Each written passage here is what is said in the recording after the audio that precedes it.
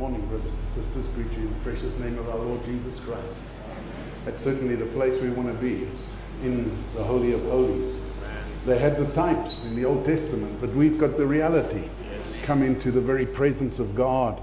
What a tremendous opportunity this morning. I want to just welcome you in the name of the Lord Jesus Christ. May He bless every soul this morning with His own presence as only He can do. Amen. Let us stand as we read the word of the Lord.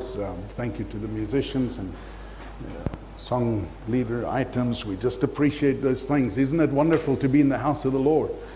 I just think there's no better place than to feel His presence, to be where He is working, doing the things that He has promised to do in our day. I want us to read Psalms 122.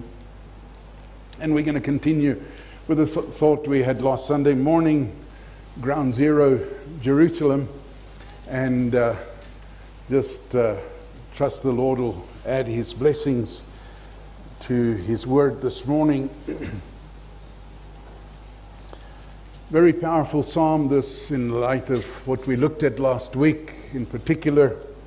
Psalms 122, I'm going to read from verse 1. He says, I was glad when they said unto me, let us go into the house of the Lord. It's a tremendous thing. There are references, let us go unto the house of the Lord. But he is saying into, in our translation here, into the house of the Lord. It's not just to be around about it. It's not just it's to be absolutely in the presence of the Almighty God. Now notice what he says. Our feet shall stand within thy gates, O Jerusalem. Jerusalem is builded as a city that is compact together, whither the tribes go up, the tribes of the Lord, unto the testimony of Israel, to give thanks unto the name of the Lord. For there are set thrones of judgment, the thrones of the house of David. Pray for the peace of Jerusalem. They shall prosper that love thee. I want to say, if you don't have a love for Jerusalem, develop one. Because the scripture says, they shall prosper that love thee. Amen. Peace be within thy walls, and prosperity within thy palaces. For my brethren and companions' sake, I will now say, peace be within thee. Because of the house of the Lord our God, I will seek thy good. May the Lord bless the reading of His word. Let's just bow in a word of prayer.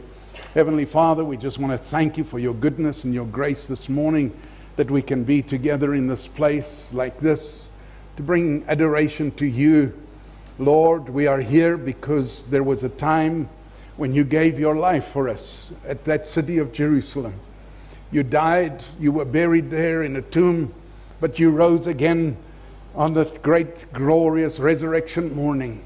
And the first day of the week, Lord, you made that announcement to those who came seeking for thee. Why seek ye the living among the dead? He is not here. He is alive. He is risen.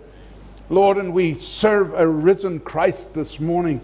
A Christ who is alive, not only, Lord, as far as the record of history is concerned, but is alive in His people, is able still to manifest the same power, the same things that was demonstrated to us, Lord, 2,000 years ago, but even the more so magnified in this hour. We're so grateful to you. May your name be blessed this morning. We bring honor and glory to the name of Jesus Christ. Lord, here we are as believers gathered together.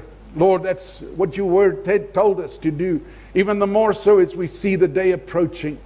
We welcome you to come to take charge of the meeting, take control of everything that is said and done. May you receive the glory and the praise and the honor. We pray in the name of our Lord Jesus Christ. Amen. Amen. You can be seated.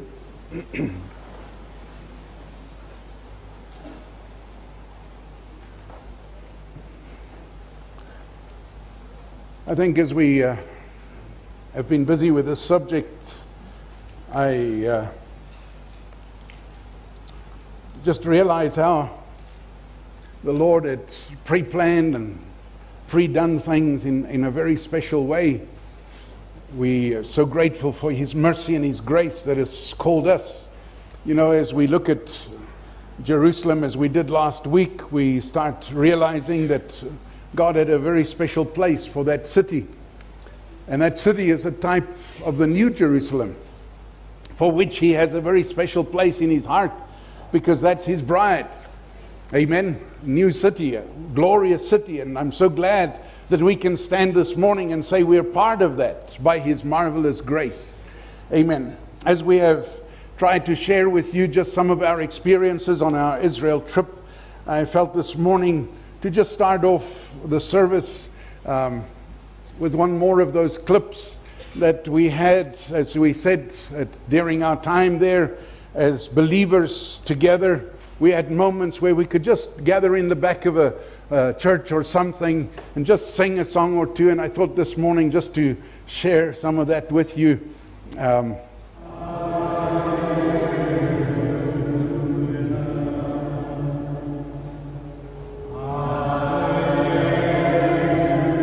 not coming through.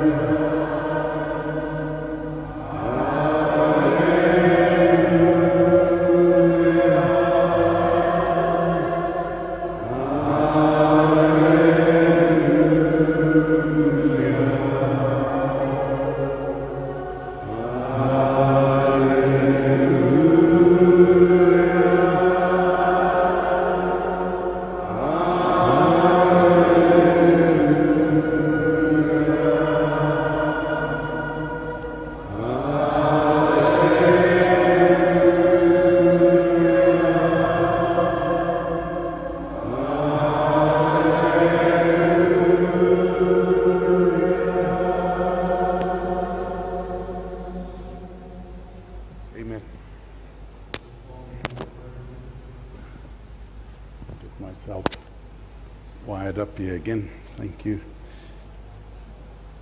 Let's sing that this morning. Hallelujah.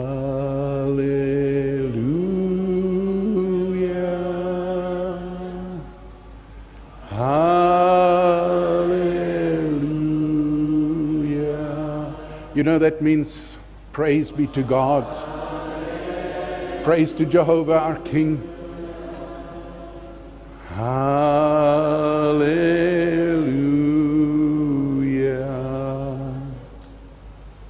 Hallelujah.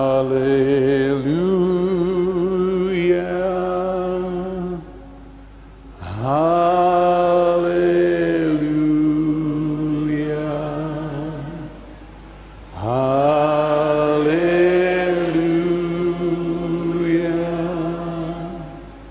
Hallelujah.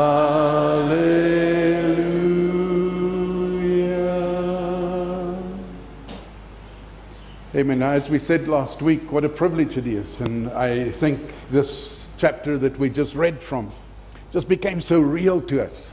Scripture says, I will yet stand within thy gates, O Jerusalem. And what a privilege to come there. And what is it all about? It's not just another tourist attraction, as we said. But to us, there's something very, very special about Jerusalem. And last week, and I'm just going to run through a couple of the slides just quickly again.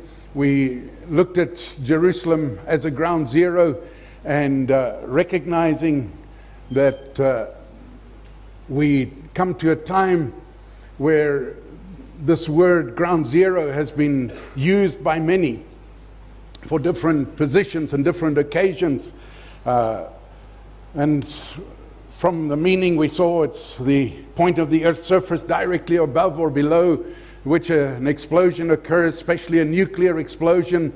We took that principle, we started to see how Jerusalem became really the center of something that just ignited, has gone right across the face of the earth.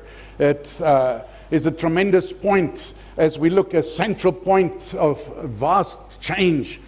From there, watch the first day, on the day of Pentecost, when the Holy Ghost fell at Jerusalem. 3,000 souls were added to their number. A couple of days later, the scripture tells us 5,000 more were added. Rapidly just expanding. It becomes the center or origin of a rapid, intense, or violent activity or change. And I think that that's so powerful when we start looking at what took place at Jerusalem.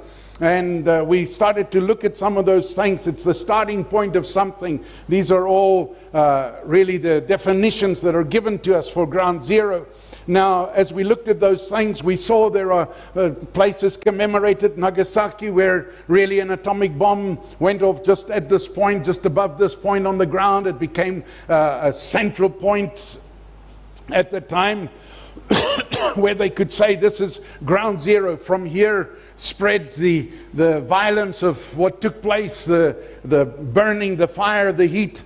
And so did we see that following that we had the incident in 9/11 with New York, the attack on the Twin Towers that finally brought them down to nothing but rubble. And finally now a memorial set up in this place. And as we said last time, this memorial, it's quite a thing when you look at it, because 2,997 people died in those attacks, 2,753 as a direct result of the attack on the World Trade Center. And here we look at it and we see that in Jerusalem, one man prevented the obliteration of the entire human race. One man died so that we can be saved. All those who would be prepared to believe on his name, and that name is Jesus Christ. That's exciting. I got excited last week. I want to say I'm excited this morning because there is a way for salvation that's given to us. And this happened at Jerusalem. The Lord could have come any place in the world He wanted to, amen, but He came to Jerusalem. Everything started at Jerusalem, amen. We saw last time that this place then has great significance to the believer, and the area that this photo is taken from is actually right up from the area where you have the upper room. As we showed last time, this is the area where not only did the Lord have the Last Supper, but also they waited in the upper room for the Holy Spirit to come down upon the believers. And what a tremendous privilege that is for us. It was at Jerusalem that the first angelic appearance takes place. The scripture tells us John the Baptist's father was doing service at the altar of incense, right in the temple. when the angel of the Lord came and stood to his right side and started to tell him about the forerunner of Jesus Christ coming. Amen. What a tremendous thing. The Lord chose the spot. The Lord chose the circumstances. Amen. And then I wanted to say, at that time, that's exactly what that temple would have looked like. Sorry, just one back there, Brother Edwin. That's exactly what that temple would have looked like. This is the temple in the days of Herod, a replica that's made of that from all the historic information they could gather. And this is the kind of place that Jesus went to. Amen. This is where, when the scripture says he went into the temple and he taught, this is exactly where he went. When he went in there and chased out all the money changers and those who were bringing all kinds of trade and industry into the church, making money out of religion, that's where it happened. What a powerful thing. As we said, this is just the upper room where they believe this little church is built over the spot where they believe was the upper room. Amen. Outside was the house of Caiaphas, just down the road. Probably just 100 meters or so down the road. This is where Jesus was taken captive. All of those things at Jerusalem. This is where the first church started. Amen. Then we looked at the principle, and I just want to re-emphasize this, that Jesus Christ was not crucified inside the city walls. There is a place that is commemorated by the Catholics. That's the Church of the Holy Sepulchre, I believe they call it. They also now have a Muslim mosque right on the doorstep of that.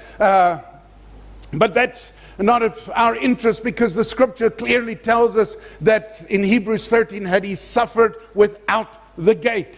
Therefore, we realize that the place that we're looking at is none other than Golgotha, or the place of the skull, as it is mentioned. Thank you, Brother Edwin. That's the most authentic place. Also, because of this, we understand that the place of burial is not where the Catholics have it, within the city walls. But the scripture says where he was crucified, there also was a garden. And in the garden, there was a tomb. Amen. And that's, as many of you may know, one more thanks. The place that we look at, well known as the Garden Tomb. What a tremendous thing when you start realizing what took place at this time. Amen. For the first time in man's history, somebody borrowed the tomb just for a couple of hours, really. Amen. Coming up on the Sunday morning, first day of the week, they came to embalm him. But what did they find? They found nothing but an empty tomb. There was no relics there, nothing left. One more, please, brother. I should tell you how many clicks I'm doing. Just go forward one more. Another one. Another one. All right, stone rolled away. Empty tomb. Amen. And we realize that this is why the Christian religion is so different from every other religion. Our Christian faith, the first church started at Jerusalem, yes, but I want you to notice that the founder of every other religious system is dead in the grave. But this one, oh, no, my brother, sister, he's alive. That's right, brother Christian. He's alive. He's risen from the dead.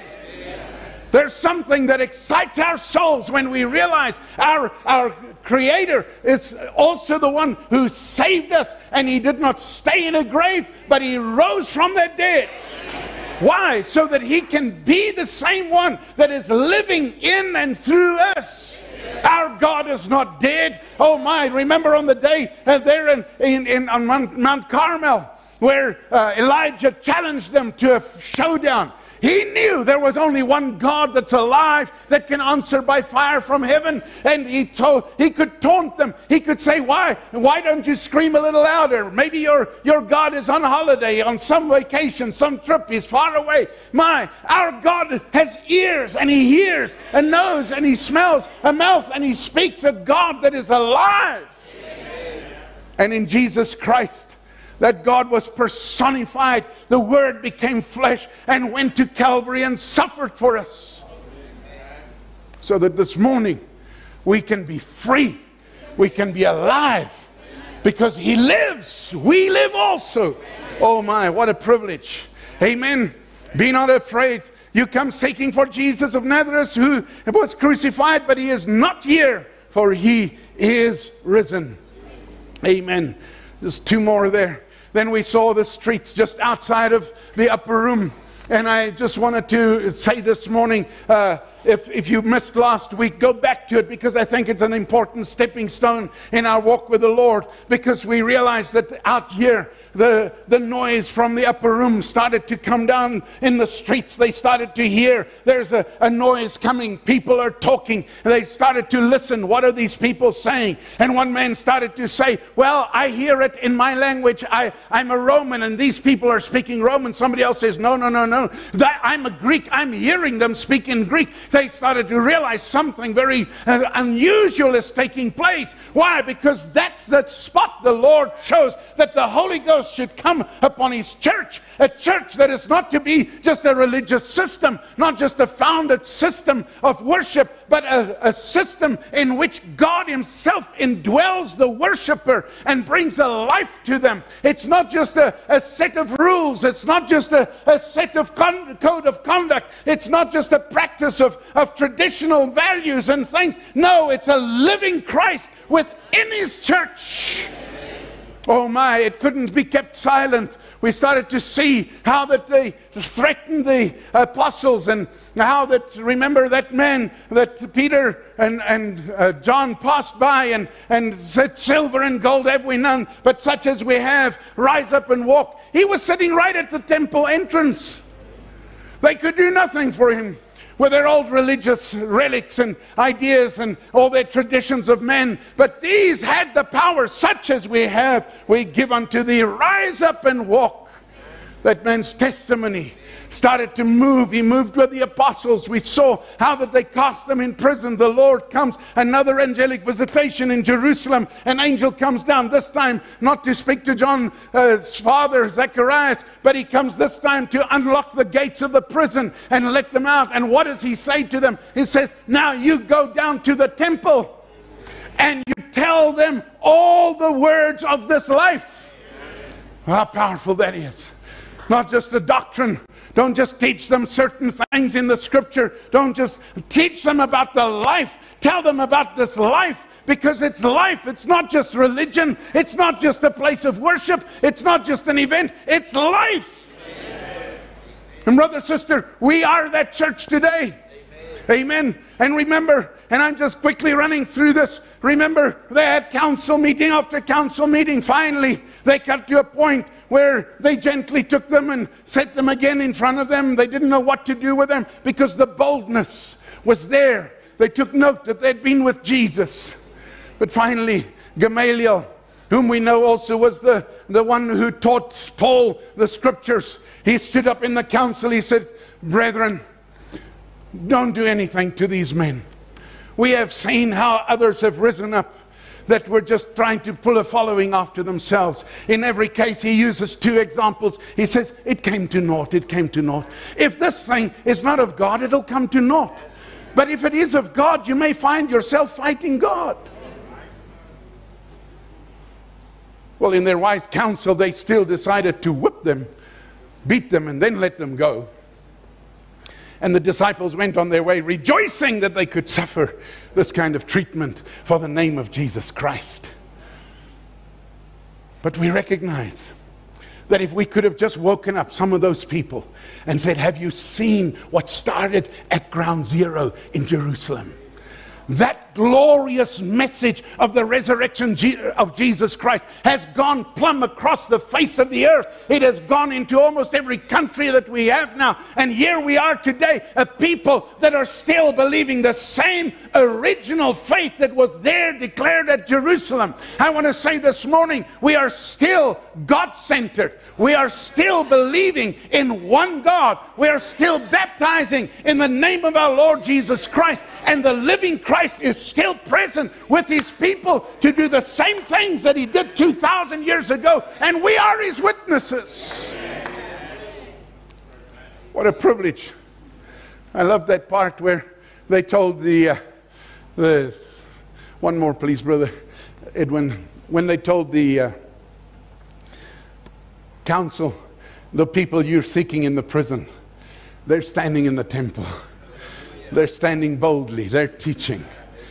And you know, there's a boldness that comes when you really come in contact with a life. Amen. If you just join a church, somebody's going to persuade you some other way. You'll get cold. You'll get indifferent. But when you come in contact with that life, something changes. Something drives you. You can never let go of that no more. Amen. What a privilege. So this morning, I wanted to just continue with this a little bit. If you can give me another slot there. This morning, I want to focus on another area of Jerusalem. And that is the Temple Mount. The place where we realize the temple of the Lord was built and destroyed. I want us just to, in all of this, you know, I know it. At one stage as we were traveling back from Jerusalem on the flight, I'm thinking, well, we can put together a couple of slides and give a report back to the church about our trip to Israel. And then I realized, no, it is far more important that we see the value of the lessons that we learn. The place must come alive to us. The book, as we took the first sermon after we came back from Jerusalem, the first sermon was the book is alive. And that's what it's about. It's a life. It's not just places you visit. There's a history, but it's speaking about something. And I want to say that the order of history has been dictated by God Almighty. Therefore, we realize that when we look at these things, we can see the spiritual lessons from the antitype in our own personal lives. I did touch on it last week. Jerusalem, ground zero. But you too have a ground zero in your own life. You must come to a place where the thing starts. Where, like it did in the upper room, the Holy Spirit meets with you. We touched on certain principles, and if you were here last week, forgive me if I'm duplicating, but there's a point at which the Scripture meets manifestation. That's ground zero. That's where it becomes not just a text, not just a theory, not just a doctrine, but a life. That's the point where it changes, and this is what's so exciting, because it happens in your own life. And as we look at certain things from the Temple Mount, I want to say this morning that we're speaking also about your life, the individual. And it's hard lessons that we learn from these things. This view over Jerusalem would be what Jesus looked at, bar that horrible dome of the rock, golden. The golden part of the dome was put on in 1963, just by the way. So Jesus never would have seen that. But he did know about it because he told us the temple would be destroyed and something else would take its place. But he would look across. This is from Mount of Olives, the top of Mount of Olives, looking down through the Kidron Valley. Right across on the other side rises the hill of Zion, really. And the first part of that is Mount Moriah, followed by Mount Zion on the peak on the northern and western side, northwest, coming to that great place that the Scripture speaks about. And just by the way, where the church really started was on Mount Zion. You would go to the peak there. It's outside of the city walls. That is exactly where the upper room was. That is where the Lord met the disciples after his resurrection. It is the place where he actually let the Holy Spirit come on the church, and the church started. Now, as we look at this morning, we realize there's been a lot of things take place. The Temple Mount, and these are just some things that we've borrowed off of National Geographic. They put out a very nice poster at one stage. So the first thing that was there is the rock of sacrifice, which they refer to. And this is the place where Solomon's temple then was built. I just give you a little zoomed in picture of Solomon's temple as it was in its time. This picture does not do as the... Let me just go back one if you don't mind, brother. Sorry, back another time. Amen. You'll notice there's an altar of sacrifice in front of the temple, right to the right-hand side of the picture. You'll notice that when you come to the later temple of Herod, it is diminished in comparison to the size. But at the time of Solomon building the temple, that's where the sacrifices were being made. That's where the routine and the principles that God told Moses with the tabernacle was really replicated in this building. The psalmist said, as we said this morning, that his reverence to the house of the Lord is, and I want to read, he says, because of the house of the Lord our God, I will seek thy good. He's talking to Jerusalem. Because of the house of the Lord our God. Now, this is what he's referring to. The Lord's house is here. Now, you'll notice you have the outer court, then you have the holy place, and then you have the most holy place. In the most holy place, there is the Ark of the Covenant. That's missing in later temples. Now, this is what God's original plan was.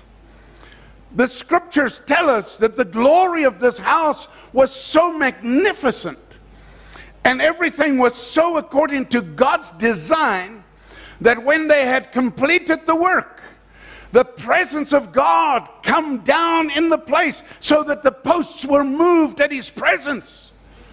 And I want to say that the scripture tells us, and I might as well just affirm this to you this morning. The scripture says, ye are, in 1 Corinthians 6, ye are the temple of the Holy Ghost. You're the temple of God.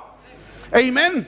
And what is it? You know, the world today, and I say the Christian world, if you can call it Christian world today, they say, well, God just takes what you bring. You just come as you are. You don't have to dress a certain way. You don't have to conduct yourself. God loves everybody, so God... No. God was particular about the kind of place that he would dwell in.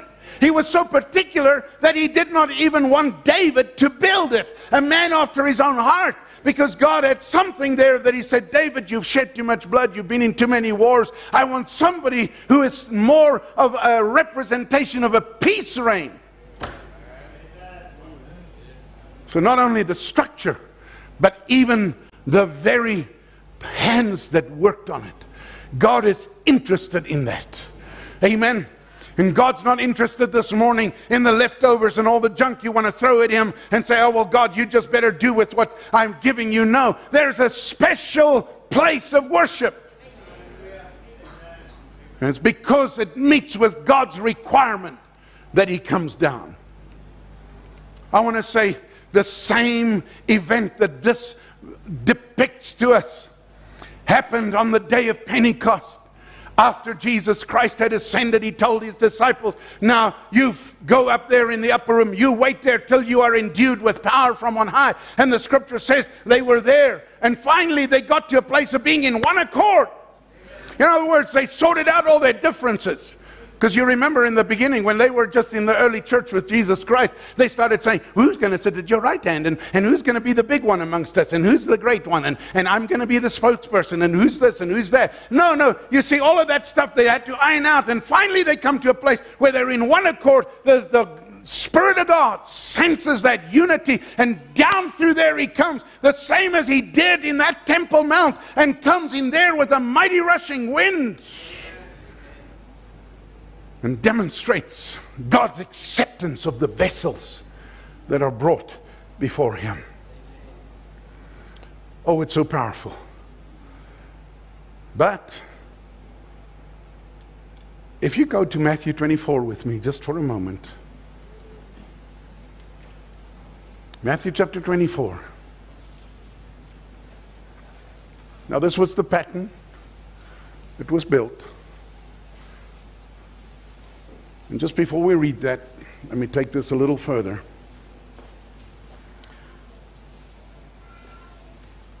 Israel, as much as God's presence was demonstrated here, as much as people could turn to this place and pray and God hear their prayers, we found that very quickly they got used to God's presence.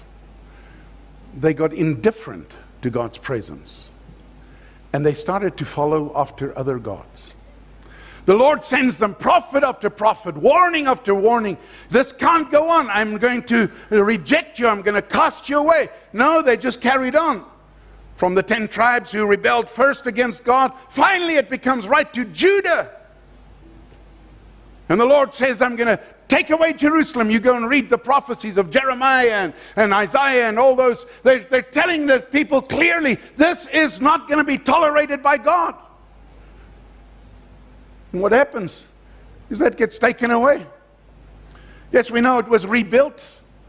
But you know, after it was rebuilt, there never was another dedication like the dedication of Solomon. From all that they can find in history, when that destruction took place 583 before Christ, 583. From that time, they do not know where the Ark of the Covenant is. I know nowadays you have different ones say it's here, it's there, it's there. That may be so. But when they, in the days of Nehemiah and Ezra, when they rededicated the temple, there was no mighty presence come whooping down and saying, this is it, because there was something missing. There was an ingredient that wasn't there. And we realized it wasn't long after that, and they were right back in the same condition. In fact, as we showed you last time, that when this temple was built, all of Israel was united under one head, firstly under David, then under his son Solomon, which is a type of Christ's reign in the millennium. Oneness, united together. But after that we find that they became dispersed amongst the nations, and never since has Israel come to that place where they governed over all their land. In our generation, we saw Israel coming back in a far greater force than ever before, to come to bring back that which was lost. So just about 11 years, I think, before Jesus Christ came on the scene, King Herod, who, as we realize, was not really of proper Jewish descent, became king over the Jews and sought to find favor with them. And he thought to rebuild the temple would really do something for their hearts. And he constructed this that we look at now, more or less according to the diagrams and the sizes that's recorded in Jewish history. This is what Herod's temple looked like. This is what we would have seen in the days of Jesus Christ. So when he went in the temple, that's the temple that he would have been in. Those are the courts that he would have moved around. When he was found in the temple teaching the people, that's exactly where he would have been. Now Matthew 24. And Jesus went out and departed from the temple, and his disciples came to him for to show him the buildings of the temple. Now, he went out of the temple, so he was well familiar with the temple. But you'll notice on this drawing there's lots of buildings on the foreground here. That's on the southern side, really, of the Temple Mount. All of this was added by Herod. So he kind of went to a great elaboration that wasn't there in the Temple of Solomon. And here we find now Jesus is taken around by his disciples. Let's have a little tour of the Temple Mount. And they're going around, walking around. The scripture says, and It says, and his disciples came to him for to show him the buildings of the temple. And Jesus said unto them, see ye not all these things? Verily I say unto you, there shall not be left here one stone upon another that shall not be thrown down. So what's he saying? This mighty structure that you're looking at, and this is really just the temple area. You'll notice Herod went double story. It wasn't there in Solomon's day. Whatever he had in his mind, he just wanted to be bigger and better and try to impress. But the Lord says, not one stone will be left upon another. So that too would be done away with. Amen? And we know from history that 70 after Christ, Titus came in and besieged Jerusalem, took it over, and finally destroyed the temple. History says that they took the stones and rolled them, every one, off of its base, until the only thing that remained of the temple's original part was the western wall. Which is why we saw last week the Jews still come there and they weep and they wail and they pray, because it's the closest that they could come to the most holy place. Since this Dome of the Rock, as they refer to it now, was constructed on the site over what they say is Mount Moriah, this whole area, and Brother Edwin, if you'll go back one for me, that is referred to as the Temple Mount, has been out of bounds to anybody but those of the Islamic faith. I remember, and I thank God for the opportunity, 1971, when we had gone over with Brother Willie and the family, we visited Jerusalem. At that time, Christians could still come and visit the site and move around on the Temple Mount. Jews are absolutely banned from it. But I don't know if you noticed, a couple of days back, the newly re-elected president of Israel said to his fellow men, let's go walk around Temple Mount. And they broke all the protocols and they went walking around Temple Mount. Because there's a hunger in Israel to get back possession of this piece of ground. It is, by all description, counted as holy ground for three monotheistic faiths: Judaism, Christianity, and Islam. All of them have some kind of claims on this spot. But what does the scripture say about this that we're looking at? Let us turn to Daniel. Way back. You see, now, I just want us to realize something beautiful here, is that we are looking at events, we are seeing things, we're looking at buildings and manifestations, but I want us to recognize this morning, these things were already seen by Old Testament prophets. Daniel chapter 11. While you're turning there, I want to re-emphasize that we're not just talking about history or places. This is not a lesson in that sense. This is preaching. And preaching must touch our hearts. And I want to talk about your own Temple Mount. What did we just see? And Brother Edwin, if you will, just follow with me. 1, 2. From the top, Solomon's temple, the Lord himself came down. Pillars were moved. His presence was there. Scripture says they could not even minister because of the greatness of his presence. Then we had Herod's temple, which probably the best thing that ever happened to it was the presence of Jesus Christ and him teaching in that temple. But finally, you've got the Dome of the Rock, which is a structure that is really pertaining to the Muslim faith. Today they have the Quran inscripted on the walls and all kinds of things like that. When I look at that, I realize that here's a piece of ground that at once was a hallowed spot, like as maybe your body, as the temple of the Lord is a chosen place. But you see, if we don't worship God, if we don't keep our dedication to the one true God, He tears down that representation, and some other shrine is built upon the place.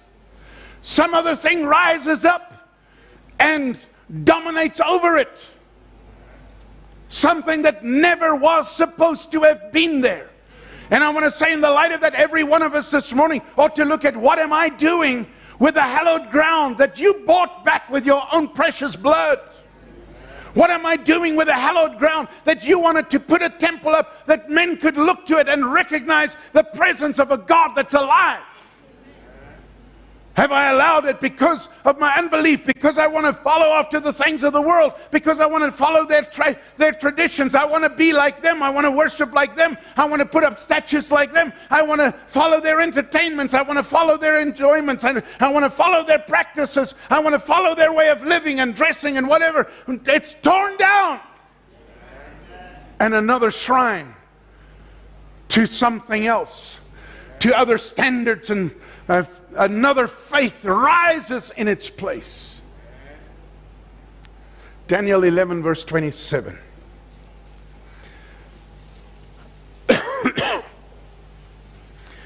And no doubt Daniel could take a lot of study, but I just want to cut onto a couple of points here.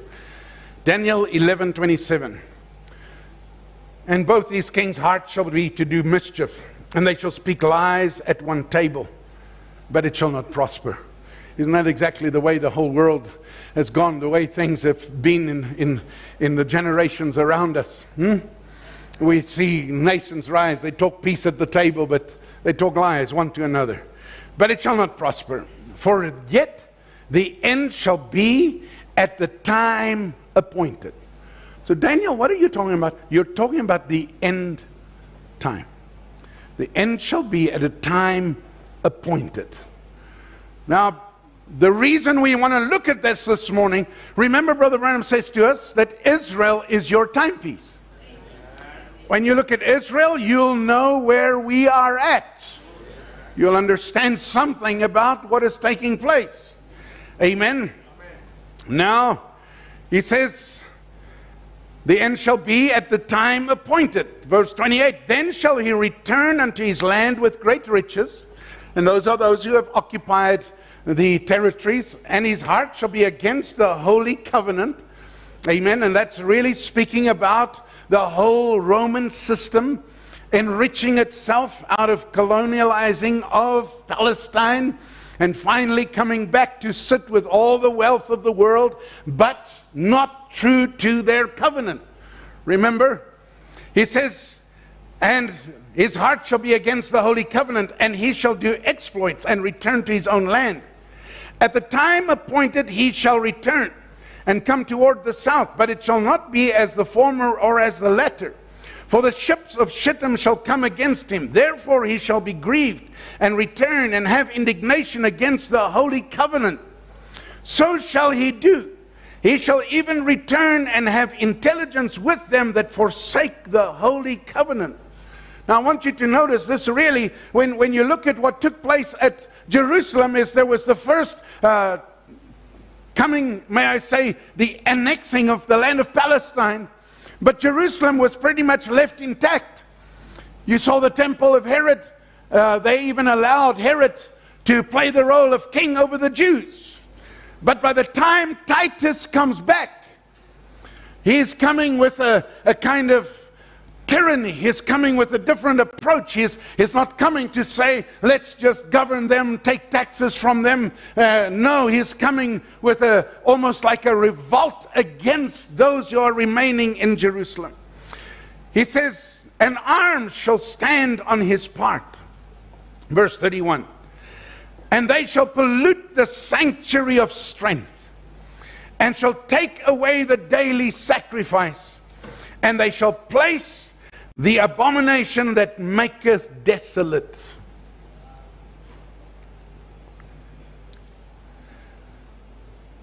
I'm not a historian, but we picked up little bits as we went along. So after Titus, we entered really what they called the Byzantine era.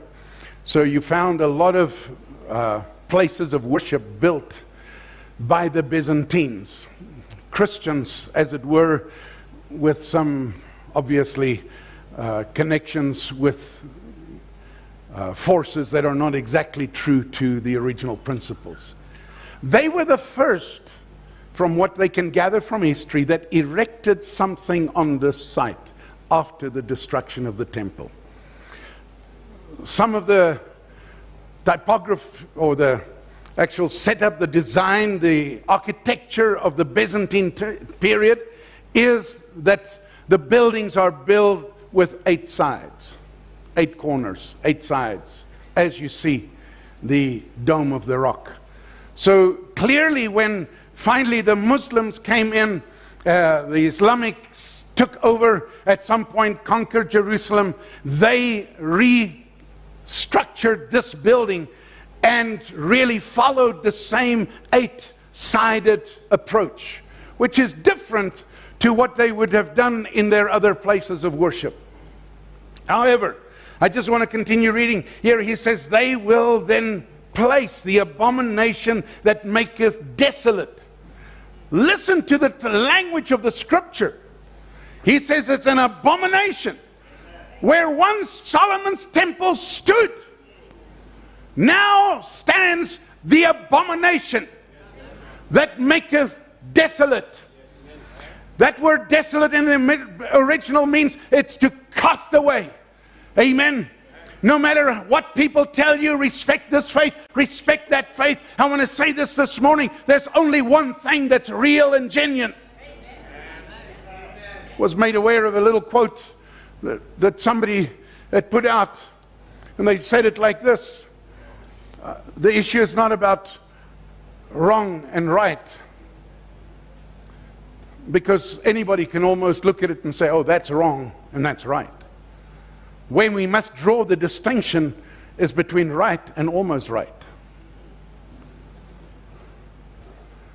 So you'll notice, and we saw this in so many places, wherever the Jews had been, and let's just face it, the Jews were God's favored people before us Gentiles. That was the genuine faith of the Old Testament. It was the truth of the hour. It was the message that they should have followed. We came to place after place where there was something that was real, biblical, scriptural. You'll find that somehow the Muslims have raised up something right on the doorstep of it, right close by. They also have a claim to something here.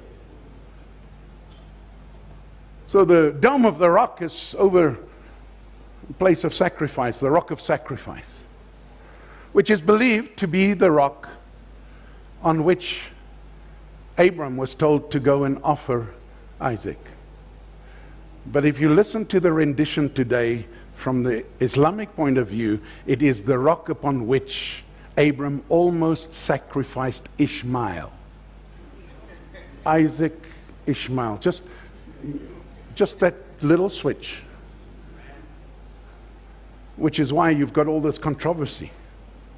It's all around a lie. Amen? So the scripture says that it's going to be destroyed, and they will raise up the abomination that maketh desolate. And such as do wickedly against the covenant shall he corrupt by flatteries, But the people that do know their God shall be strong and do exploits. So regardless of what they do at Temple Mount, there is something that God will continue to do. And that's for the people who know their God. They will be strong and they will do exploits. And they that understand among the people shall instruct many. Yet they shall fall by the sword and by flame, by captivity and by spoil many days. Now when they shall fall, they shall be holpen with a little help, but many shall cleave to them with flatteries. And some of them of understanding shall fall, and to try them, and to purge, and to make them white, even to the time of the end, because it is yet for a time appointed. Amen? So now he's telling you that when this happens, and this other structure is put up, it's not the end yet. And there's going to be lots of suffering for Israel. They're going to die by the sword. They're going to be burnt. They're going to go through all kinds of things. But the time is not yet. Amen? It's yet for an appointed time. And the king shall do according to his will. Verse 36. And he shall exalt himself and magnify himself above every god. Amen. Now, the king you're dealing with here, that's still Rome. That destroyed it. That is actually the reason something else was built on the place of the temple. Amen. And shall speak marvelous things against the God of gods, and shall prosper till the indignation be accomplished. For that is determined shall be done. So what's he saying? This system under that king who is against the God of gods, oh brother, sister, that's exactly what the Trinity is. It's an attack on the God of gods. It's an effort to displace the real, true, one living God that unmorphed himself into flesh and came and dwelt among us, and to replace him with a Trinity, the construct that came out of Nicaea under Roman Catholic guidance. He's against the God of gods. Amen. But he will prosper. When you look at the Christian world today, I think still the biggest denomination, Catholics. You go to Europe, that starts to make real sense, because every second church you pass by, if not every 4 out of 5, Catholic, Catholic, Catholic, Catholic. Talk to people. Are you a Christian? I'm a Catholic. Christian, I'm a Catholic. I'm a Catholic. What is it? They will prosper. Listen what he says. Shall prosper till the indignation be accomplished. For that is determined shall be done. Neither shall he regard the God of his fathers, nor the desire of woman, nor regard any God, for he shall magnify himself above all. That's exactly what Satan did, and he does that vicariously through the false prophet, and finally incarnates that.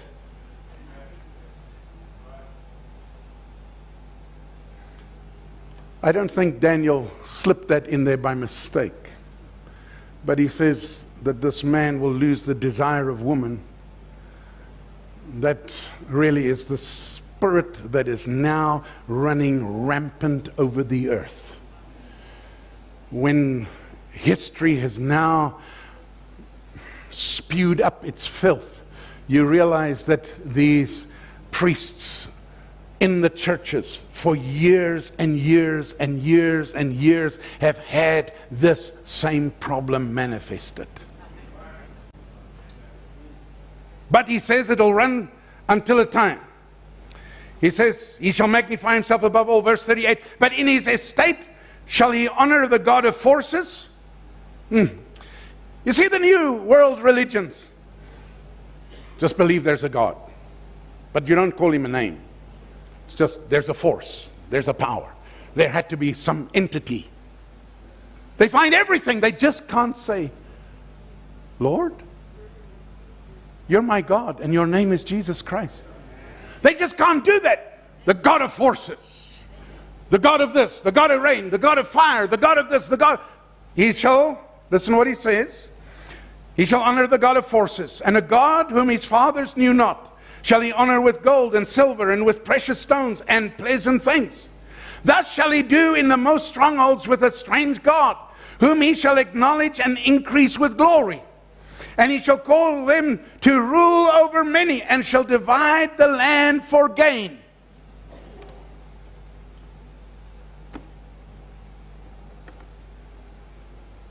Somebody makes money out of this divisions. That's what the scripture says. The dividing of the land, he does it for gain.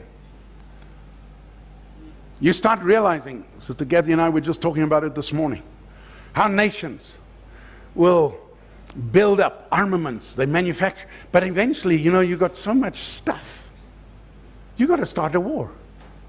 So you can get rid of this stuff and buy more, spend more. And constantly you find nation rise against nation, all kinds of things. Somebody is causing conflict and things, is splitting it so he can make money out of it. Right now, Jerusalem is in 4 quarters. The Christian quarter, the Armenian quarter, the Muslim quarter, the Jewish quarter. And I want to tell you, there's so much spent on just keeping everybody at bay and secure and watch over this, watch over that. Somebody's making money out of it. He makes money. He derives strength from the divisions he causes.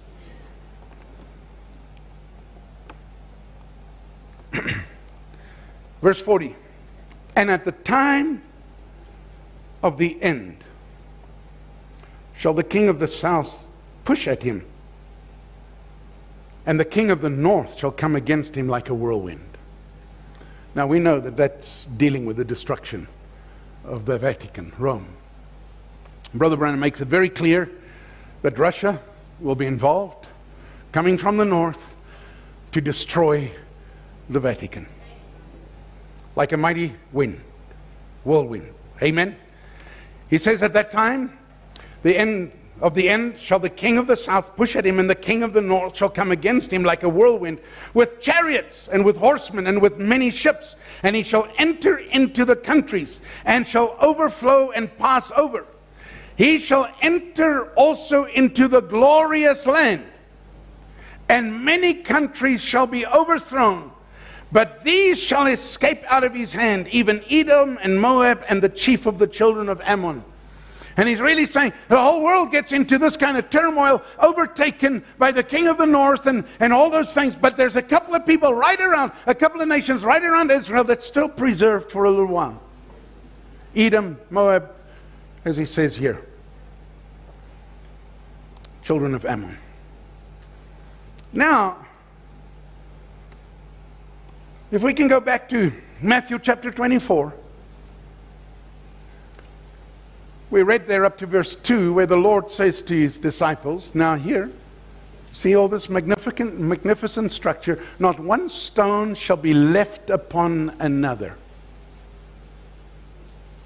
that shall not be thrown down. Verse 3, Matthew 24, 3. He says, and as he sat upon the Mount of Olives, I should have probably brought that picture right back. But anyway, he's sitting there looking across the Kidron Valley at the temple complex. The disciples came unto him privately, saying, tell us, when shall these things be? Because this is major. We showed you last week how that when you look, maybe I should do that. Brother Edwin, if you'll follow me till you get where I am. There. That was the other way, sorry. Back, probably about 20 slides. Till you get the model of Jerusalem. One more, that's it. There we go. That was Jerusalem at the time of Jesus. Reconstructed model of the time. You'll notice the foreground, the massive part that they're looking at is the Temple Mount. They've just been at this place. And Jesus just told them. We walked around there, you saw all this. but not one stone will be left upon another. This is major. This is a major destruction. They want to know, when's this going to happen? When's this going to be, Lord? When will these things be? Amen. When shall these things be? What shall be the sign of thy coming and of the end of the world? 3 questions. As Brother Branham shows us clearly, 3 questions they ask, he answers them all. And Jesus answered and said unto them, take heed that no man deceive you. For many shall come in my name, saying, I am Christ, and shall deceive many. And ye shall hear of wars and rumors of wars. See that ye be not troubled, for all these things must come to pass. But the end is not yet. For nation shall rise against nation, and kingdom against kingdom, and there shall be famines and pestilences and earthquakes in divers places. All these things are the beginning of sorrows. Now I trust you notice something. Jesus is saying to them something that it's not tomorrow, it's not next week. There's a lot of things that's going to happen. There's a lot of history going to unfold. Verse 9, he says, then shall they deliver you up to be afflicted, and shall kill you, and you shall be hated of all nations for my name's sake. Amen. Right now, that is still present tense. Israel is hated of the nations. Why? Because they were labeled by the Catholics as Christ killers. Because of his name. They brought it upon themselves, yes. Because they stood there and said, let his blood be upon us and upon our children. Right? But they couldn't do any other because God blinded their eyes so that you and I can have a chance to see the light. That's God's great mercy. Now he says, many false prophets shall arise and shall deceive many. And because iniquity shall abound, the love of many shall wax cold. Verse 13, but he that shall endure unto the end, the same shall be saved. And this gospel of the kingdom shall be preached in all the world for a witness unto all nations, and then shall the end come. Now here he's telling them when will be the end. Because that's one of their questions. And that answer is that when the gospel has gone to every nation, then shall the end come. Brother, sister, do a little bit of research. You will find that this gospel, and in particular this message, has reached almost every place that you can call a nation upon the face of the earth. There's a little, may I say, sparsity of coverage when you look at what they call the 2040 line, which is a ribbon that goes around the world almost, that involves the Islamic countries. Because of the fact that although they say we are a peaceable people, you try to convert one of them to Christianity, there's a sentence of death in many, many Muslim countries. Why would they do that? Unless they fear that when people hear the truth, their lie will be exposed. I'm off my topic. But Jesus is looking at this and he's answering these questions. Verse 15, he says, when ye therefore shall see the abomination of desolation, spoken of by Daniel the prophet, stand in the holy place. Whoso readeth, let him understand. He says the time's going to come when what Daniel said, that abomination they're going to put on the holy place, it's going to stand there. You're going to see it with your eyes. We saw it with our eyes.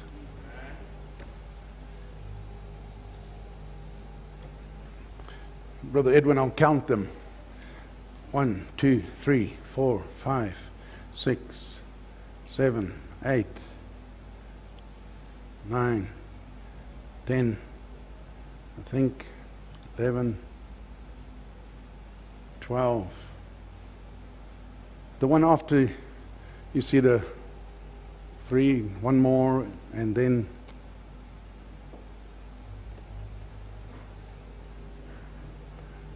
this is taken from a little chapel on Mount of Olives. Whoever designed it, I give them full marks. because they took the cross of Jesus Christ and they put that, like the crosshairs of a gun. All our hunters, you know what we're talking about. Put it right on the place that is the abomination that maketh desolation. And the only thing that can change that is Jesus Christ. His death on the cross. It's the only power that can overcome these evil forces. Amen? So the Lord says you're going to come to a time when you will see this abomination that maketh desolation. You'll see it stand on the holy place.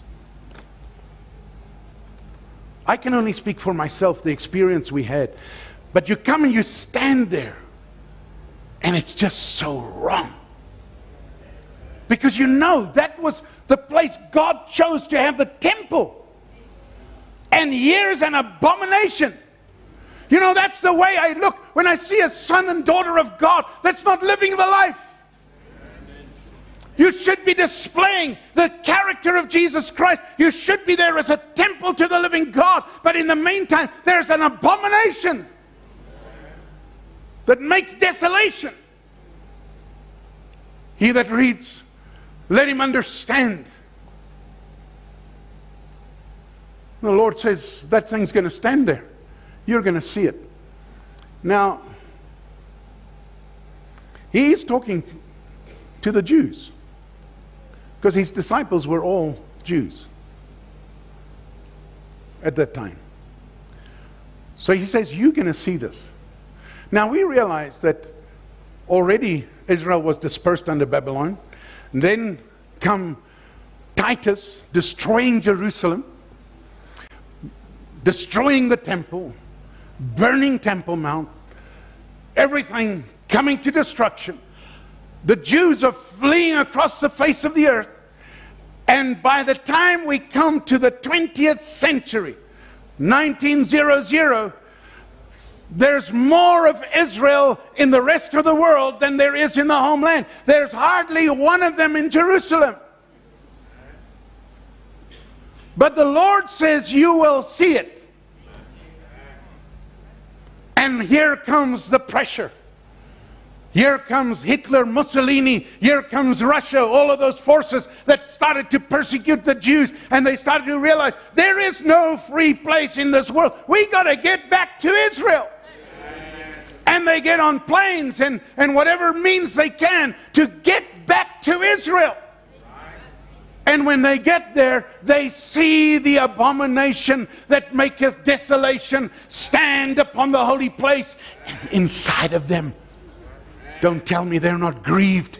Don't tell me they're not realizing there should have been a better building here. There should have been a holy God revered here. No doubt they can see. Brother, sister, I trust this morning that just maybe through a kind of history look at things, that somehow you realize in your heart that if there's something that's a shrine that's built upon your holy ground, that that thing needs to come down. Amen. That's right. Amen. Will it? Will it? Yes, it will. I trust my transition works the way I have it here.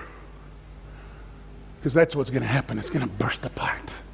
It's going to be shattered.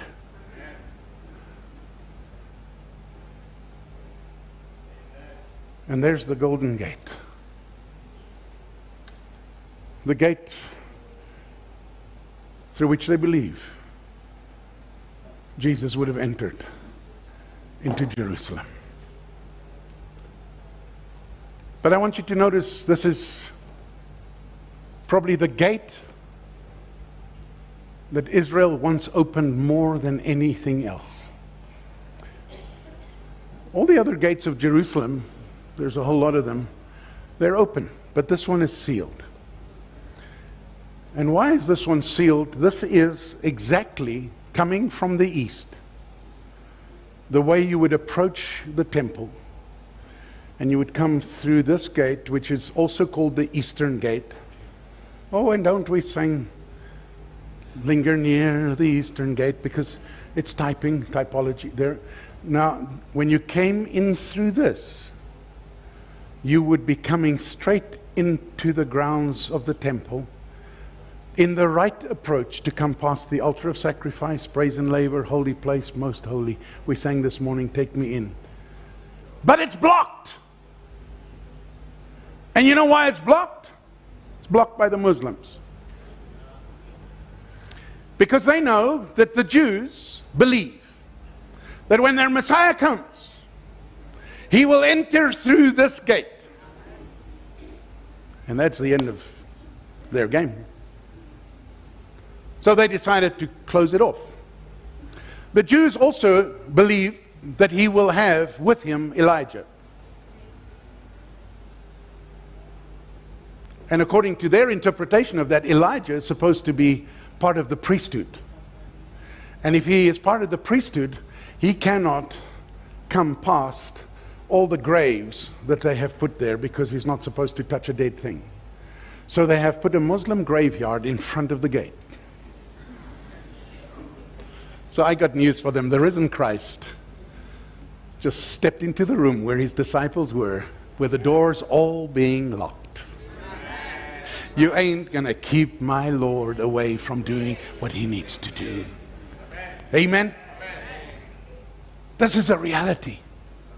But you know, so many people today, they keep that area locked. Don't let him come in.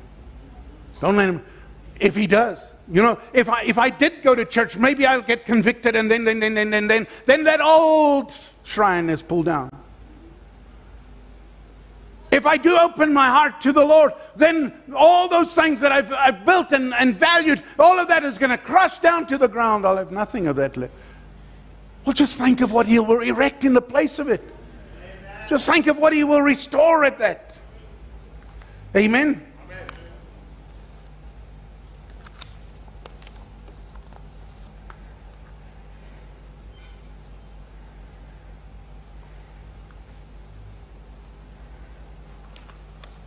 Some of these things I think I'll have to come back to tonight. But for now I can just say this to you, that Brother Branham says that Israel will return to their homeland. We saw that already. And he says they will, right there on that mountain, once again erect the temple. They will do it. This evening I'll bring you the quotations on that. Looking at this, how's my time? I will keep you a little over time, but not too much. Is that okay? This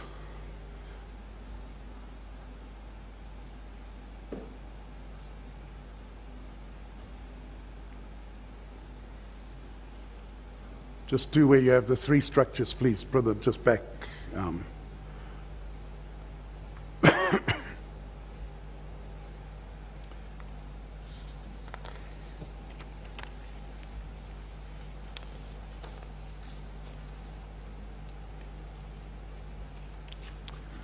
The top structure, may I say the God-ordained structure, the first to be built on this place.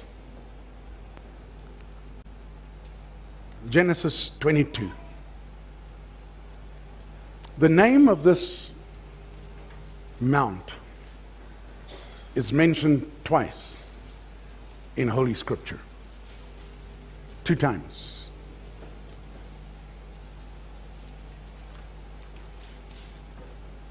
Genesis chapter 22 and verse 1. It came to pass after these things that God did tempt Abraham, that word is really to test him, and said unto him, Abraham, and he said, Behold, here I am. And he said, Take now thy son, thine only son Isaac, whom thou lovest, and get thee into the land of Moriah. Now hold on here. God wants to test him on whether he is prepared to offer Isaac. God knows he's not really going to offer him because he's going to intervene.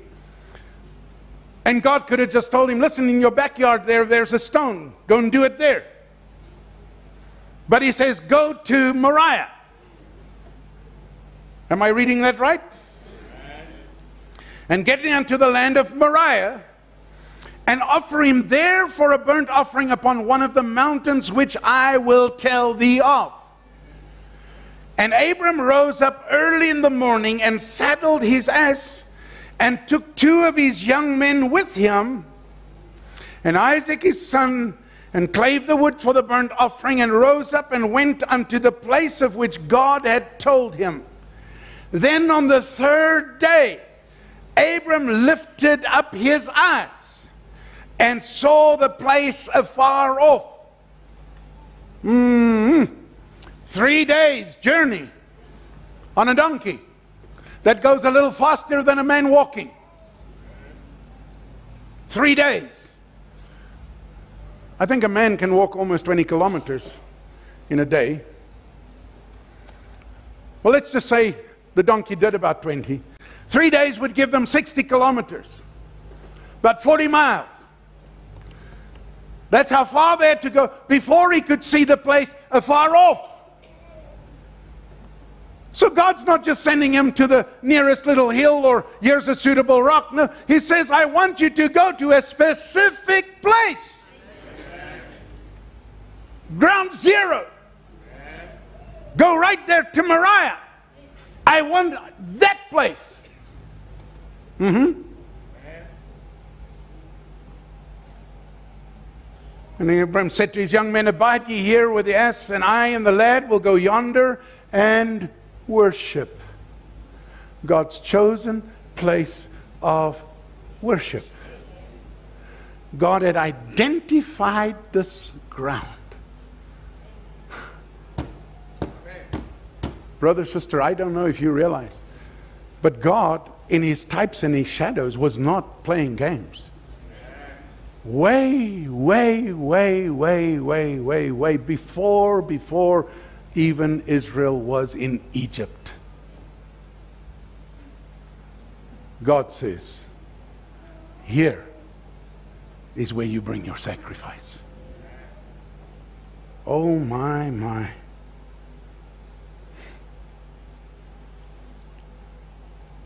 He says, we will go yonder and worship and come again to you. Do you realize that Isaac there was playing the part of Jesus Christ? Having to go to ground zero, Jerusalem. There he had to die, be buried, resurrected, and return to us. Like Isaac now is told, we will return. Amen.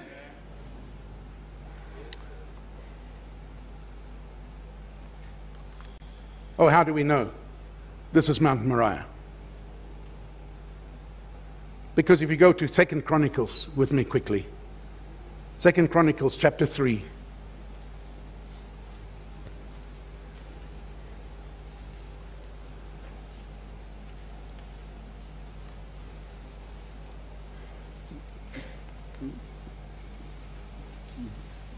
Do me a favor. Let's first go, and I know this is quite a lengthy little piece I want to read, but I just feel I need to do that before we go there. Let's just go to 1 Chronicles 21, verse 11. Now you remember there was a time when David numbered the people, and God was not pleased. And Gad the prophet comes to David and says, you numbered the people, you're relying on human strength, like you want to see how big your armies are and everything, you should be relying on God. God's not favored with this. There's punishment coming. You have the choice. Now here we pick it up. So Gad came to David, that's Gad the prophet, came to David and said to him, thus saith the Lord, choose thee either 3 years famine, or 3 months to be destroyed before thy foes, while that the sword of thine enemies overtaketh thee, or else 3 days at the sword of the Lord, even the pestilence in the land, and the angel of the Lord destroying throughout all the coasts of Israel. Now therefore advise thyself what word I shall bring again to him that sent me. So God sends his prophet, tells David, you have a choice. 3 years, 3 months, or 3 days. Famine, your enemies overtaking you, or the angel of the Lord causing destruction and pestilence come in the land. And David said unto Gad, I'm in a great strait. Let me fall now into the hand of the Lord. For very great are his mercies, but let me not fall into the hand of man. You know, that answer must have pleased God, because the reason this pestilence came is because he was numbering the people, relying on numbers and men. And the Lord said, you should have been relying on me. Now he is told, you choose. And he says, I will not rely on man.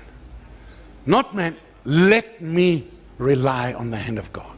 Because God has tenderness, God has mercy. Oh, isn't that wonderful? Now notice it. He says, so the Lord sent pestilence upon Israel. And there fell of Israel 70,000 men. And God sent an angel unto Jerusalem to destroy it. They had just gained Jerusalem. They had just put it up as their capital. And here is the angel of the Lord sent to Jerusalem to destroy it. And as he was destroying, the Lord beheld, and he repented him of the evil, and said to the angel that destroyed, it is enough. Stay now thine hand. And the angel of the Lord stood by the threshing floor of Ornan the Jebusite. A threshing floor. You know what is important about a threshing floor? Is that you need one flat, hard surface. Like as you would have seen on the dome of sacrifice, or the rock of sacrifice. Now, listen what the scripture says here. He says, the angel stood by the threshing floor of Ornan the Jebusite, and David lifted up his eyes and saw the angel of the Lord stand between the earth and the heaven. Where? Ground zero. Let me just say that. Angel of the Lord hanging between heaven and earth, just above this, having a drawn sword in his hand stretched out over Jerusalem. Then David and the elders of Israel, who were clothed in sackcloth, fell upon their faces. And David said unto God, is it not I that commanded the people to be numbered? Even I it is that have sinned and done evil indeed. But as for these sheep, what have they done? Let thine hand, I pray thee, O Lord, my God, be on me and on my father's house, but not on thy people, that they should be plagued. Then the angel of the Lord commanded Gad to say to David, that David should go up and set up an altar unto the Lord in the threshing floor of Ornan the Jebusite. Here is Abram, sent to a specific place, Mount Moriah. There you must go and sacrifice. Here is the angel of the Lord ready to destroy Jerusalem. He says to the prophet Gad, tell David, go to the threshing floor of Ornan, set up an altar, make a sacrifice unto the Lord.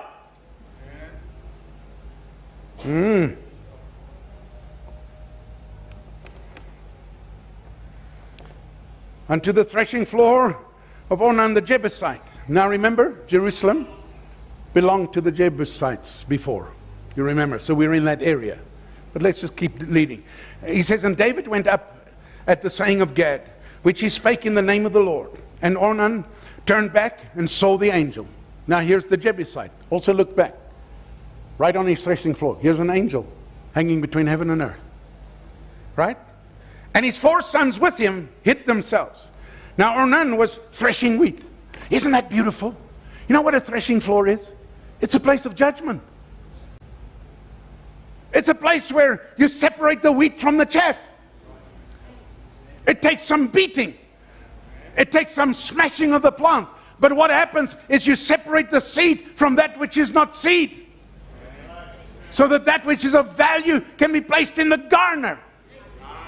It is the step, it is the route to the storehouse, to be placed in the garner. I want to say, judgment begins at the house of God. It is God's route to your putting away, to your sealing away, into His garner. It is the great harvest. Amen. At the threshing floor. Lord says, that's it. That's where you go. Amen. And Ornan was threshing wheat. And as David came to Ornan, Ornan looked and saw David and went out of the threshing floor and bowed himself to David with his face to the ground. Then David said to Ornan, grant me the place of this threshing floor, that I may build an altar therein unto the Lord. Thou shalt grant it me for the full price, that the plague may be stayed from the people. He's really saying, as it does tell you in 2 Psalms, that he is saying, I want to buy it of you. Don't give it to me. I want to buy it, full price, no discount. And Ornan said to David, take it to thee, and let my lord the king do that which is good to in his eyes. Lo, I give thee the oxen also for the burnt offerings, and the threshing instruments for wood, and the wheat for the meat offering. I give it all. And King David said to Ornan, nay, but I will verily buy it for the full price. For I will not take that which is thine for the Lord, nor offer burnt offerings without cost. Can I make a very political statement here? David purchased the mount of the temple, Temple Mount. Full price. No discount. You'll see in a moment. You'll see in a moment. Let's just keep reading. Nay, but I will verily buy it for the full price. For I will not take that which is thine for the Lord, nor offer burnt offerings without cost. So David gave to Ornan for the place 600 shekels of gold by weight. And David built there an altar unto the Lord, and offered burnt offerings and peace offerings, and called upon the Lord, and he answered him from heaven by fire upon the altar of the burnt offering. I don't know how often we read the Bible, but I just trust you just saw something here. The same thing that happened on Mount Carmel. It happened with David.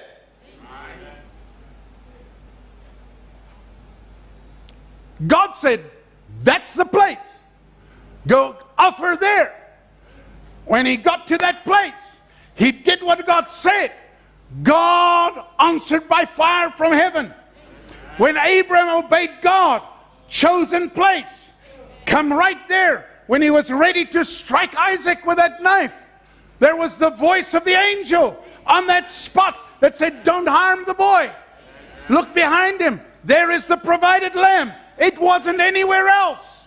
There was a predestinated portion of land. Ground zero, I call it. Now you're ground zero. Come, brother, sister.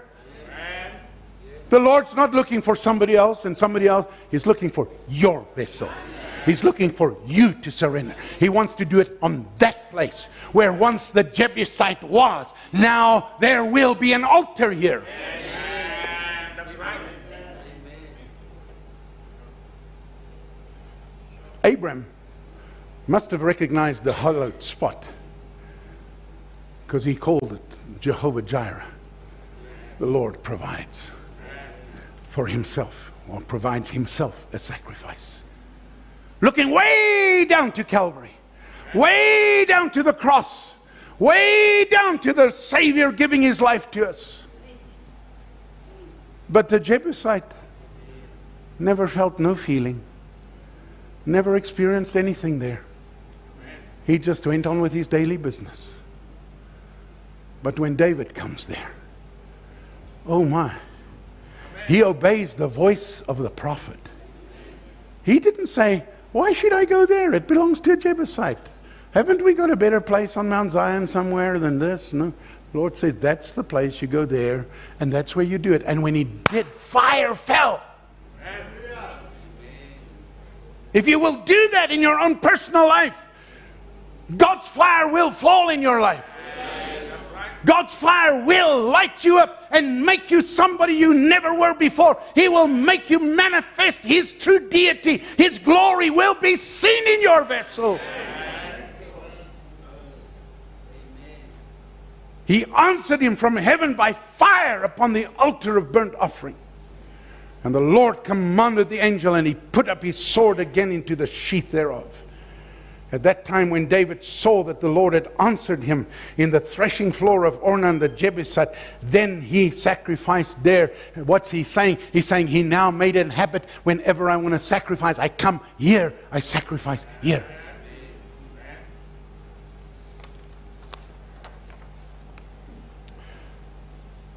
For the tabernacle of the Lord, which Moses made in the wilderness, and the altar of the burnt offering were at that season in the high place at Gibeon. But David could not go before it to inquire of God, for he was afraid because of the sword of the angel of the Lord. So he says, listen, whatever God said, the place he pointed out, that's where I'm going. I'm not breaking this. I'm not messing with God's angel anymore. Amen? Now, chapter 3, 2 Chronicles, chapter 3, verse 1. Now watch how the scripture, and this is the second place, as I said to you, Moriah is mentioned once in the life of David, in the life of Abram. Go to Moriah, I'll show you the hill. I'll show you the place. Now, 2 Chronicles 3:1. Then Solomon began to build the house of the Lord at Jerusalem in Mount Moriah, where God sent Abraham. That's where Solomon built the temple.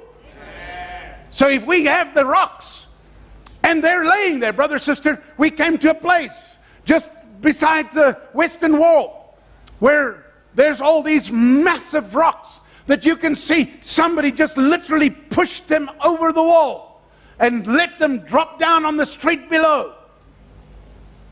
The very stones that made that temple, the evidences are there. Right there. Listen, brother, sister. Now he goes on, he says, in Mount Moriah, where the Lord appeared unto David his father, in the place that David had prepared in the threshing floor of Ornan the Jebusite. Amen. Hallelujah. Amen. Ground zero. Amen. He brings it right to one spot. Right. Abraham, sacrifice Isaac. David, bringing the place of sacrifice to the threshing floor of Ornan. Same spot. Amen. Now when God tells Solomon build the temple, he doesn't just say, build it wherever you want it. I've got a place. I've got a hallowed rock. Amen. Now I trust you realize when I look at that and I see what's sitting there. Forward a little bit, Brother Edwin. When I see what's sitting there, it doesn't belong. Amen. I'm sorry, it doesn't belong. That's not what that rock was made to display to this world. It's not. You say, what's it? It's a piece of rock. It's a piece of ground. I've heard many people, they talk about, why do people fight about Jerusalem? It's all a religious thing. God said, I got a little spot. Amen. That's right. Oh, now, these guys, they've got to lay claim on it. So for them, the rock is connected with Ishmael. You see, and they run to, he was the firstborn. He really wasn't of the chosen vessel, Sarah. He came by a bondwoman. Sarah was the free woman. That was the one that God's promise was connected with. That's the covenant. You see, but now they interject themselves into this. So if you listen to their story, this same spot, Abram, David, Solomon, finally Jesus stands there and says, it's going to be torn down. They're going to do this here. They take that same spot, ground zero. They say, yeah, this is the spot from where God started the creation. There's no record. There's no Bible. There's no scripture other than what they thought up way after Jesus Christ came around. This is the spot upon which God formed the first man. So Adam was there. Now, God could have done that anywhere. But I always believe, here's just Brother Gideon to you, my brothers and sisters. If God wanted us to know something, He will lead us in the Scripture somehow to be able to make that connection. We've just been able to connect Abram, David, Solomon to that spot. Right? God wanted us to know that. But if God wanted us to know that that's the spot from which creation came, and if God wanted us to know that's where Adam, He would have let something somewhere drop. You know, a lot of people in the message today, they think you need to reach out there to whatever is happening. You got to read this book by this guy, and this guy is writing on the mark of the beast, and that one is writing on this, and this one is talking about revival in the end time, and you got to get all these things. We don't need none of that. What God wanted you to know, God puts in the Word of God, and He inspires His prophets to speak those things. You do not need to go to other faiths to find truths.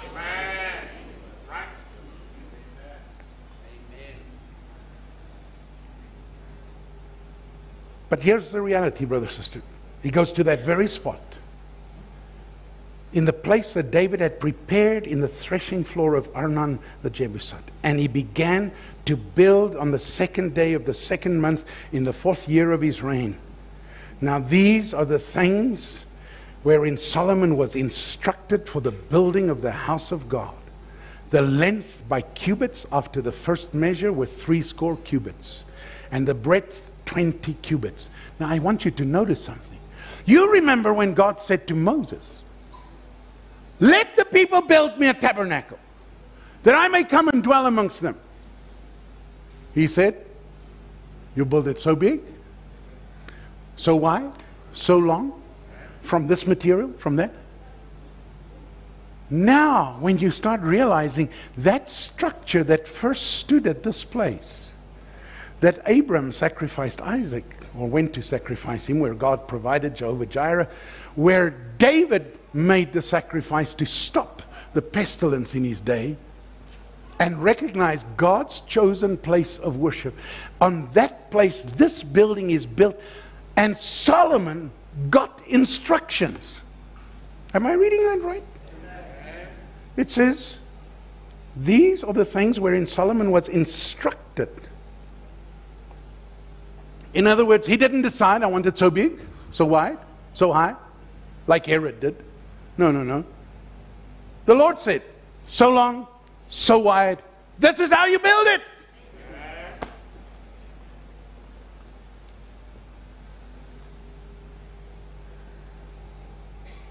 All those dimensions are known. And that's why the Jews are saying now they want to get on there. They need to get rid of that that's standing in the way, because the time for their Messiah to come is near, and they need the temple back. And what do they want to do? Build it after the pattern? Octagonal? No, no, no.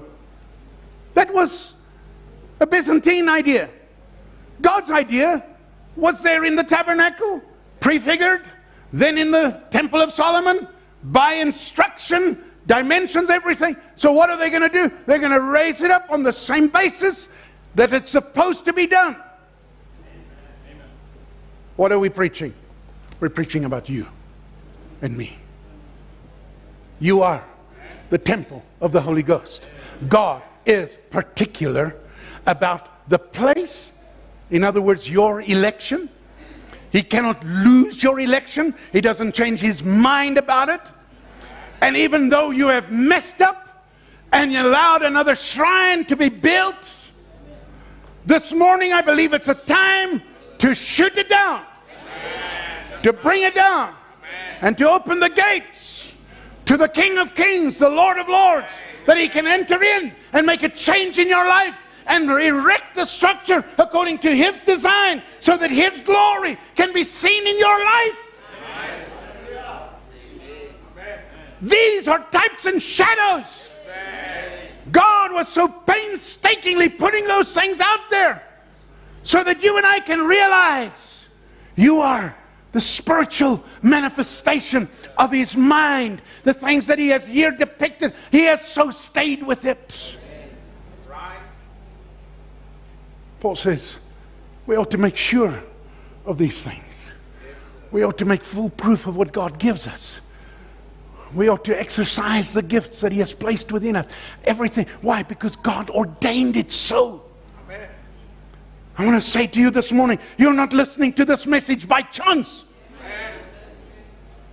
I believe God's got a purpose with a vessel. Is there yet a vessel this morning that the oil of God can be poured into? Is there yet a place where God can construct a temple to His glory? Is there yet a place that can be put upon a hill and shine forth across the whole face of the earth?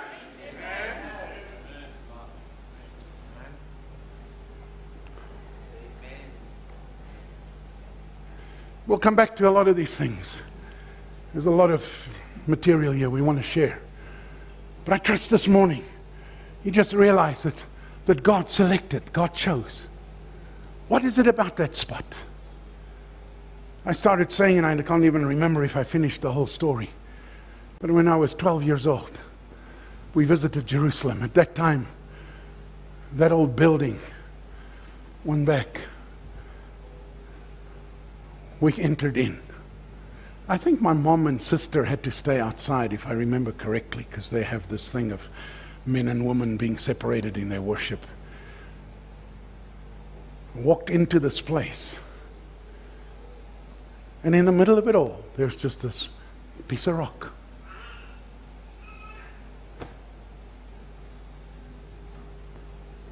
That piece of rock upon which Solomon built the temple.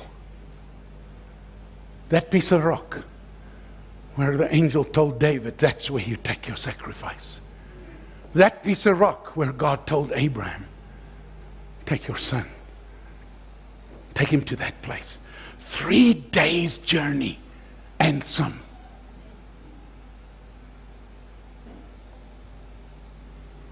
God is not indifferent about your election. That's why He's speaking to our hearts. That's why He keeps bringing the word back to your remembrance, so that you can blast away what doesn't belong there and bring Him back to the full place of authority.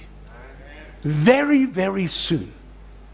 And tonight we'll take some of the other things the scripture and Brother Branham says about this. Very, very soon, Israel is going to return in their full glory. They're going to believe 2 witnesses. That's going to point them straight to the Jesus Christ that's calling in your heart this morning. And when they realize that that's the one that we sacrificed is actually being our Messiah all along. Brother, sister, that's finished for the Gentile. The Lord is telling His disciples, when will you're going to see that thing stand there. When you come back to Jerusalem, you're going to see at that time. He says, watch. Those, where's my scripture? I want to just pick it up from there just a moment. He says, then let them which be in Judea flee into the mountains. Trouble's coming. Brother, sister, the tension, I said that last week, the tension around Israel, between their neighbors, the people they share the ground with, it's high. He says, then let them be which be in Judea flee into the mountains. Let him which is on the housetop not come down to take anything out of his house. Neither let him which is in the field return back to take his clothes. And woe unto them that are with child, and to them that give suck in those days. But pray ye that your flight be not in winter, neither on the Sabbath day. For then shall be great tribulation, such as was not since the beginning of the world to this time. No, nor ever shall be. This is the time when the great tribulation sets in. And you know, when they get the great tribulation setting in, 3.5 years is still allocated to Israel, in which they receive the Messiah. Where are you and I? We're going home, brother, sister. We're going home very, very soon. Very, very soon. He says, except those days should be shortened, there should no flesh be saved, but for the elect's sake those days shall be shortened. Then if any man say unto you, lo, here is Christ, or there, believe it not. And is that not exactly the time in which we live? Everybody wants to tell you, God's with us. He's here, He's here, He's here, He's here. He says, don't believe them. Don't go after them. For there shall arise false Christs and false prophets, and shall show great signs and wonders, insomuch that if it were possible, they shall deceive the very elect. Remember what I said earlier? Not just the problem between right and wrong, but between the right and almost right. Come so close. They bring it so near that it sounds so authentic. But there is one truth. Amen? Behold, I have told you before. Wherefore, if they shall say to you, behold, he's in the desert, go not forth. Behold, he's in the secret chambers, believe it not. For as the lightning cometh out of the east, and shineth even unto the west, so shall also the coming of the Son of Man be. And that's exactly what we have seen already demonstrated here before us. The same Christ that has come to open the seals for us is the same Christ that must reveal to them what they need to know. We struck the west. As the lightning comes out of the east, goes all the way to the west. Mighty thunderous work. May I say this morning, from ground zero, it goes right across the face of the earth. And then finally it comes all back to ground zero. And by the time that happens, you and I better make sure that we have taken our wings, that we have left this old mortal, changed from mortality to immortality. You better make sure you're in the rapture. We're so close. Look what happened. What's he? Benjamin Netanyahu. Just come back. Now we walk the Temple Mount. All of a sudden, the United Nations calls a meeting. What's happening? Why? Not because they're walking on a World Heritage Site. Because they know what's in the mind. They know what's in the Scripture. And they know at some point somebody is going to say, break it down. Which breaks the whole code of what is a national heritage site or a World Heritage Site. It breaks the whole agreements that they have made with all Israel's neighbors. It breaks everything. But brother, sister, it's got to be broken if the temple's going to stand there. And will it be that? I'm not saying. But it may be that will trigger all the nations. As the Scripture says, will rise up against Jerusalem. Stands alone. Will it be? We're so close. Anything can trigger us. Amen? I ask you this morning, what is erected? What shrine stands on your holy ground? Let us bow our heads.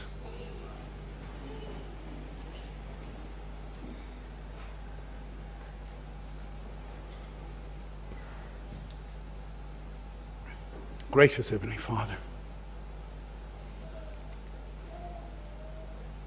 it pains our hearts when we see the abomination that maketh desolation, hiding from view your chosen place of worship, the sacred ground to which you sent an Abram, a David, a Solomon. Lord, you yourself, when you were here on earth, frequented the spot, told of the destruction that would come and of the abomination that would be written upon it. We see it. We pray for the peace of Jerusalem this morning. We pray for the return of what belongs to them. We pray that you will strengthen them. For Lord, we know that that which was done cannot remain. But your word says that it will be for a season. And then the seasons will change. The shrine of a false faith will be brought down. Because you will not share your glory with another. I pray this morning, Lord, across this audience, everyone, Lord, your word says to us, we are living stones. We are places that you chose to place your name. We are vessels in which you chose to pour your holy anointing.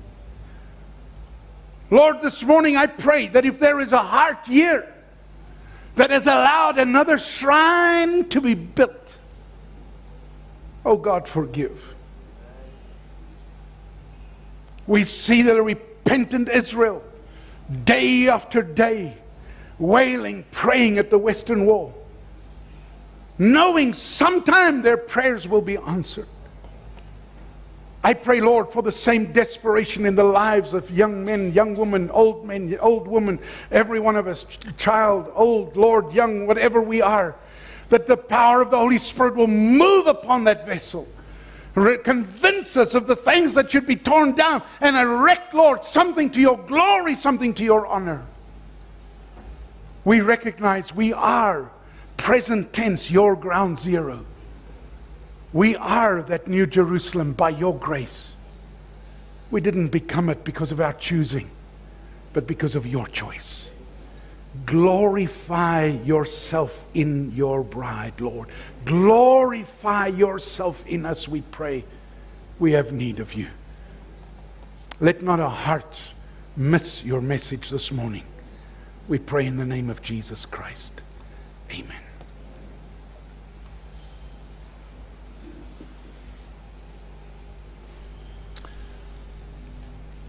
Years ago, we used to sing a little song. We're marching to Zion, beautiful, beautiful Zion. We're marching. Let's stand to our feet. Zion, the beautiful city of. Just give it. We're marching to Zion, beautiful, beautiful Zion. We're marching up to Zion, the beautiful city of God.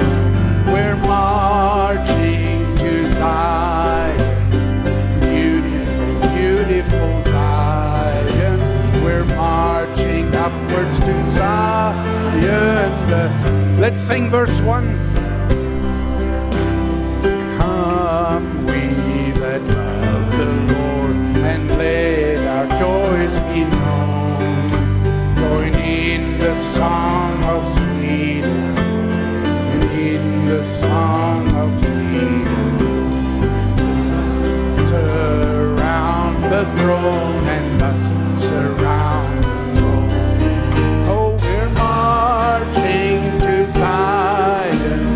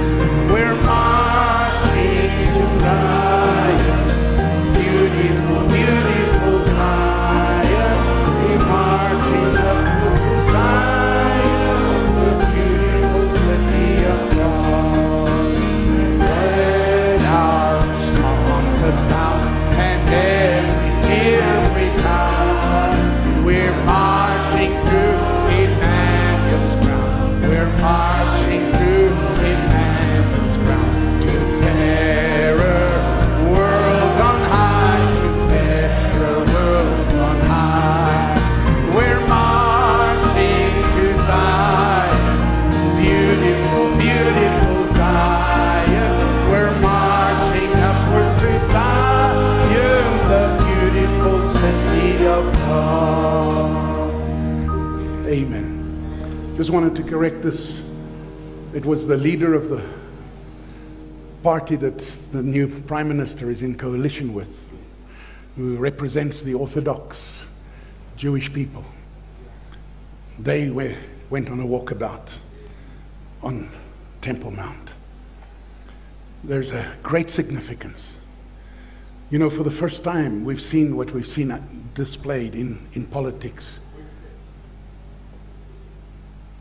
In Jerusalem, they have had change of governments. I forget how many they had last year. Nothing wants to stay. Why? Somehow they had to come to a place where they forced into this kind of coalition. Because many are just secular. They've got other ideas. But God knows what He wants. It caused a stir. And I trust as we watch God's timepiece, we realize very, very soon it's all going to be over. May our lamps be trimmed and burning, our hearts are ready, that we can pass through the threshing floor into the granary where God wants to keep us. Amen. The harvest is on. The Gentiles soon will be taken out of the way. What a privilege we have. I feel this morning to sing in closing, nations are breaking. Israel's awakening. The signs that the prophets were told. We see it. Jesus said you're going to see it. When you see it, know time's coming. Here they come back in their homeland. There's this monstrosity sitting at the most holy place in Israel. Ground zero. Watch the spot by God's grace. Hallelujah.